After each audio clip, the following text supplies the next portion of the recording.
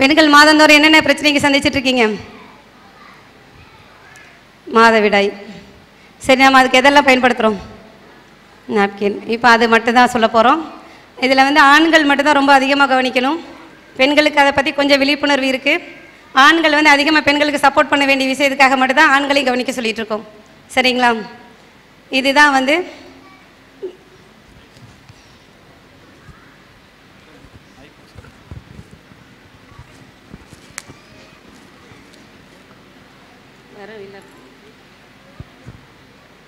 இதுதாங்க நாங்கள் என்ன பண்ணுறோம், பெண்கள் பயன்படுத்துகிற நாப்கின்ஸ். இப்போ இதோட தீமையை மட்டும் தான் இப்போ முதல்ல பார்க்க போகிறோம்.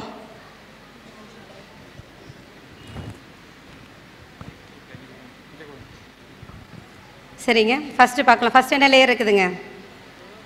இது ஒரு நானோ1 ஷீட்டு.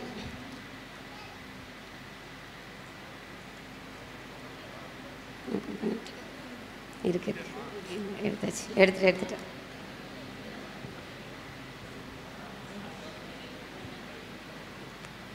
இதில் ஏதாவது என்ன இருக்குங்க? ஃபுல்லாக பிளாஸ்டிக்ஸை வந்து ஓவனாக பண்ணியிருக்காங்க. இது பேர் நானோ1 ஷீட்டுங்க இது. சரிங்களா? அடுத்த லேயர் இது என்னங்க? இது சொல்லுங்கள். காட்டனா? பஞ்சா காட்டனா? இது பேர் வந்து உட்பல்ப்புங்க. உட்பல்ப் என்ன கலரில் இருக்கும்? ப்ரௌன் கலரில் இருக்கும். இது ஏன் இவ்வளோ வெயிட்டாக இருக்குது? இப்போ இதில் எவ்வளோ புகை பறக்குது? இதை கீழே வச்சிடலாம். இது எப்படிங்க இப்படி ஒயிட் ஆச்சு? என்ன யூஸ் பண்ணியிருக்காங்க? ப்ளீச்சிங் பவுடரில் இது ஒயிட் ஆக்கிறதுக்காக உலக நாடுகளால் தடை செய்யப்பட்ட குளோரின் டை ஆக்சைடையும் ஹைட்ரஜன் பெராக்சைடையும் பயன்படுத்தி தான் இதை வந்து இந்த அளவுக்கு ஒயிட் பண்ணியிருக்காங்க. சரிங்களா? இதை ஒயிட் பண்ணையில் டயாக்சின்னு ஒரு கெமிக்கல் அதிலே அப்படியே இருக்கும். சரிங்களா? இது என்ன பண்ணுது நமக்கு? கேன்சர் மட்டும்தான் வருதா? இன்னும் ஏகப்பட்டது வரும். சரி, பெண்களுக்கு எவ்வளோ பிரச்சனை இருக்குது? கர்ப்பப்பை சம்மந்தப்பட்ட பிரச்சனைகள்.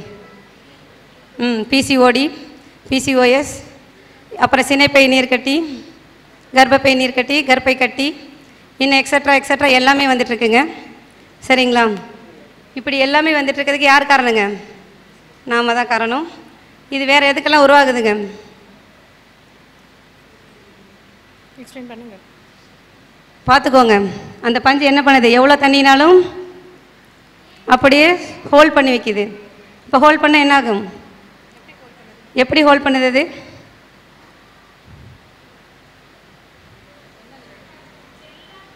ஜெல்லாக கன்வெர்ட் ஆகுது. அப்போ அதில் என்ன இருக்குது?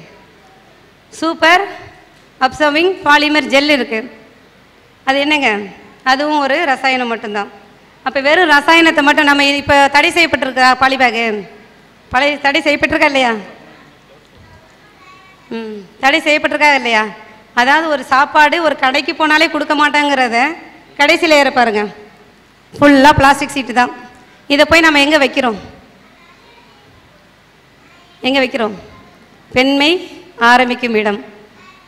புரிஞ்சுதுங்களா? அப்போ இவ்வளோ ஒரு பாதுகாப்பானதை தான் நம்ம வச்சுட்டு இருக்கோம். ரொம்ப பாதுகாப்பாக இருக்கா? இல்லை, இனி வைப்பீங்களா யாராவது? சரிங்க. இதனால் என்னென்ன வருதுன்னு சொல்லிட்டோம். பிசிஓடி வருது, பிசிஓஎஸ் வருது, சினைப்பை கட்டி எல்லாமே வருது. அப்புறம் அடுத்தது குழந்தை பேரின்மை. எல்லாத்துக்கும் காரணம் என்னங்க? நம்ம வைக்கிற ஒரே ஒரு நாப்கின் மட்டும்தான். அப்புறம் இது என்னென்ன வேலை பண்ணுது? யாராவது ஒரு ஆள் மட்டும் டிமெரிட்ஸ் ஆஃப் டயாக்சின் மட்டும் யாராவது ஒரு ஆள் பார்த்துட்டு மேலே வாங்க நெட்டில். ஒரு ஆள் மட்டும் பாருங்கள்.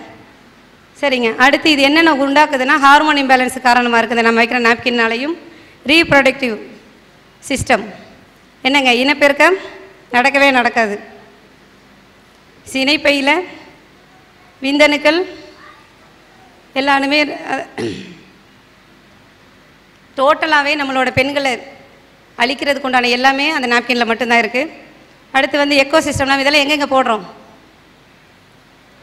மண்ணில் தான் போடுறோம். அடுத்து மண்ணில் போட்டு மண்ணை என்ன பண்ணிகிட்ருக்கோம்? மண்ணை மலடாக்கிட்டோம். அடுத்து மழையில் தண்ணியில் பட்டு என்னங்க போகுது? அங்கே தான் போயிட்டுருக்கோம். தண்ணிக்கு போகும். தண்ணியிலே உயிர்கள் வாழுதா இல்லையா? எல்லாத்தையும் அழிச்சிக்கிட்டு இருக்கோம். அங்கே அழிச்சது போக வேறு என்ன பண்ணுறோம்? நம்மளே மலடாக்கிட்டோம் ஆல்ரெடி. சரி, நார்மலாக பீரியட்ஸ் அப்போ என்ன ஆகிறோம்? நம்மலாம் இரிட்டேஷன் ஆகும். என்ன பண்ணுறோம்? எரிச்சல், அப்புறம் ரொம்ப கோவம், இதெல்லாம் என்ன பண்ணுறோம்? எல்லாத்துக்கும் காரணமே இந்த நாப்கின் மட்டும்தான். சரி, நம்ம வீட்டிலலாம் அம்மா அப்பாலாம் என்ன பயன்படுத்துகிறாங்க? காட்டன் கிளாத் தானே பயன்படுத்துனாங்க. அப்போ பயன்படுத்திட்டு வந்தப்போ எத்தனை குழந்தைங்க பெற்றுக்கிட்டாங்க? எல்லார் வீட்லேயும் 10, 16. எங்கள் வீட்டிலலாம் எங்கள் அம்மாவோட பிறந்தவங்க 12 பேர், 10. அப்போ இந்த காலத்தில் ஒரு குழந்தை இருக்கா? ஒரு குழந்தைக்கு என்ன பண்ணுறாங்க? எங்கே போய் நிற்கிறோம் எல்லோரும்? அது எங்கே இருக்குது அந்த ஆஸ்பத்திரி? வீதிக்கு வீதி இருக்குது. இப்போது முன்னாடி அந்த ஆஸ்பத்திரி தான் இருந்ததா? அதுக்கெல்லாம் என்ன காரணம்? எப்போயாவது யோசிச்சிருக்கோமா? யாராவது யோசிச்சதே இல்லைங்க. சரிங்க, இதை யார் தயார் பண்ணுறான்? அது கார்பரேட் தான், தெரிஞ்சு போச்சு. சரிங்க, மரபணு மாற்றப்பட்ட விதைன்னு சொல்லி எல்லாம் சண்டை போட்டுட்டு இருந்தோம் கொஞ்சம் காலத்துக்கு முன்னாடி. சண்டை போட்டோமா? பீட்டி கத்திரிக்காய், பீட்டி கடுகு எல்லாமே வந்தது. இப்போ அதை மரபணு செய்யப்பட்ட விதைகள் மட்டும்தான் இப்போ வந்துகிட்டே இருக்குது. ஹைப்ரிட் விதை தான் வருது. அதை பயன்படுத்தி நம்ம ஒரு செடியெல்லாம் விதைச்சோன்னா திருப்பி விதைக்கு எங்கே போகணும்? அவங்கக்கிட்ட மட்டும்தான் போகணும். அதே முறை தான் நமக்கும் அப்ளை பண்ணிட்டாங்க அவங்க. நம்ம இந்த நாப்கினை பயன்படுத்தி இருந்தால் பெண்மை மட்டும் நம்ம பெண்களாக மட்டும்தான் இருப்போம். குழந்தைக்கு எங்கே போகணும்? அந்த இன்ஃபெர்டிலிட்டி சென்டருக்கு தான் போகணும். அங்கே போய் என்ன பண்ணணும்? செயற்கை கருவாக்கல் அந்த நிகழ்ச்சி தான் நடக்கும். அப்போ என்ன பண்ணிட்டாங்க அவங்க? மண்ணை மலடாக்குனது இல்லாமல் மனுஷங்களை மலடாக்குற வேலையை அவங்க ஆரம்பிச்சிட்டாங்க. இன்றைக்கி வந்திருக்க எல்லாருமே உண்மையிலே பிளஸ்டு. நீங்கள் எல்லாம் என்ன பண்ணியிருக்கீங்க? ஒரு தெளிவான விஷயத்தை தேடி தானே வந்திருக்கீங்க. கண்டிப்பாக எல்லோரும் மாற்றத்தை தேடி போய் ஆகணும், மாற்றத்துக்கு மாறி ஆகணும். சரிங்களா? சரி, அடுத்து நம்மளை ஓரளவுக்கு மலடாக்கிட்டாங்க. 100 பெண்களில் 60 பெண்கள் எப்படியோ தாயாகிட்டாங்க. இப்போ இருக்க காலகட்டத்தில் மிச்சம் 40 பேர் இருக்காங்கல்ல, இவங்களுக்கு மட்டும் ஏன் குழந்தை பிறக்குது அப்படின்னு அவங்க அடுத்த ஆப்புக்கு ரெடி பண்ணிட்டாங்க. ஆமாம், அது போக இருக்க குழந்தைங்க 40 பேர் குழந்தை பெற்றுட்டாங்க. அந்த குழந்தைங்களை என்ன பண்ணுறது? அதுங்க வளர்ந்து திருப்பி குழந்தை உருவாகும்ல, அதுங்களுக்கும் குழந்தை பிறக்கக்கூடாதுங்கிற ஒரே விஷயத்துக்காக தான் டயாப்பர்.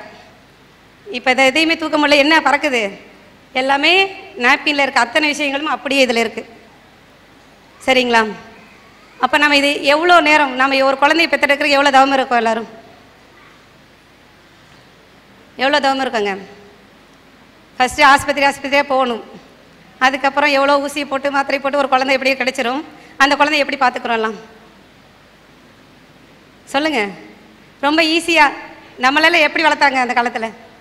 ஒரு ஜட்டியை போட்டு விட்ருவாங்க சின்ன குழந்தைங்களுக்கெல்லாம். அது பாட்டுக்கு போயிட்டு அப்புறம் 1 வந்தாலும் சொல்லும், 2 வந்தாலும் சொல்லும். இப்போ எந்த குழந்தையாவது அதை சொல்லுதா? எல்லாமே அதில் தான் போகணும். சரி, உங்கள் எல்லாருமே மோஷன் போயிட்டு கழுவாமல் இருங்கன்னு இருப்போமா? இல்லை, நமக்கே அப்படி இருக்கே. அந்த குழந்தை என்ன பண்ணும்? வாய் இருந்தா சொல்லுங்கள், வாய் இருந்தால் என்னென்ன கெட்ட வார்த்தை பேசணுமோ அத்தனை கெட்ட வார்த்தையிலையும் பேசி நம்மளை திட்டும். உனக்கு இதை விட என்ன தான் வேலை? என்னை பார்க்க மாட்டியா? நீ கேட்குமா கேட்காதா? கண்டிப்பாக. ஏன்னா நமக்கு அதையும் ஒரு உயிரை நினைக்கணும். நம்ம ரொம்ப சௌரியமாக இருந்து பழகிட்டு வந்தா, இல்லைன்னு சொல்லலை. ஆனால் குழந்தைங்க யாருங்க? வருங்கால சந்ததியை உருவாக்குறவங்க. அது மட்டும் கிடையாது, அவங்க தான் நம்மளோட உலகம். உண்டா இல்லையா? பெண்கள் என்ன பண்ணிகிட்டு இருக்கோமா? அதை கரெக்டாக சொல்லுங்கள். ஈஸியாக ஒரு வேலை. எனக்கு எந்த துணியும் கசக்கிற வேலையில், உச்சா போகிற துணியும் கசக்கிற வேலையில், இல்லையா? ஆனால் அது வேண்டாங்க. கண்டிப்பாக மாற்றத்தை உருவாக்குங்க எல்லாருமே. ஒரு குழந்தைக்கு தவம் இருக்கிறோம். அந்த குழந்தைய ஆரோக்கியமாக வளர்த்து கொடுக்க வேண்டியது யார் பொறுப்பு? பெண்கள் எவ்வளோ பெரிய பொறுப்பில் இருக்கணும்னு யாருக்கா தெரியுமா? மிகப்பெரிய பொறுப்பு பெண்களுக்கு மட்டும்தாங்க இருக்குது. நாம் ஆரோக்கியமாக இருந்தால் மட்டும்தான் குடும்பத்தை ஒட்டுமொத்த ஆரோக்கியத்தையும் மேம்படுத்த முடியும், பொருளாதாரத்தையுமே மேம்படுத்த முடியும். சரி, எல்லாருமே சம்பாரிச்சு என்ன பண்ணுறோம்? சேர்த்து அப்படியே பீரோவில் வச்சுக்கிறோமா? பீரோவில் வைக்கிறோமா? ஹாஸ்பிட்டலுக்கு கொண்டே கொடுக்குறோம்.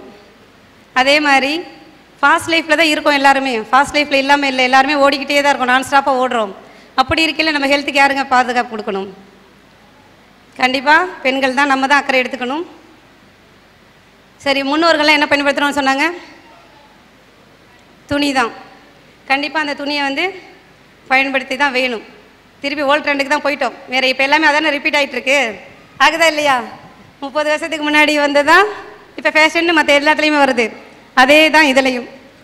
கண்டிப்பாக பயன்படுத்தினப்போ நம்ம வீட்டில் எல்லாருக்குமே குழந்தை இருந்து தானேங்க, இருந்துச்சா இல்லையா? அப்போ நம்ம அதே தான் இப்போ திருப்பி ஃபாலோ பண்ணணும். நாம் தான் கண்டிப்பாக துணி துவைச்சிக்கணும். நம்ம துணியை வேறு யாரும் துவைச்சி தர மாட்டாங்க. எந்த ஹெசிடேட்டும் வேண்டாங்க, நம்மளோட தானே அது. கண்ணில் வந்தால் துடைக்கிறீங்கல்ல, அப்போ அதே மாதிரி இதை க்ளீன் பண்ணி தான் ஆகணும். பெண்கள் மட்டும்தான் செய்யணும். கண்டிப்பாக நம்ம செஞ்சு தான் ஆகணும். நாம்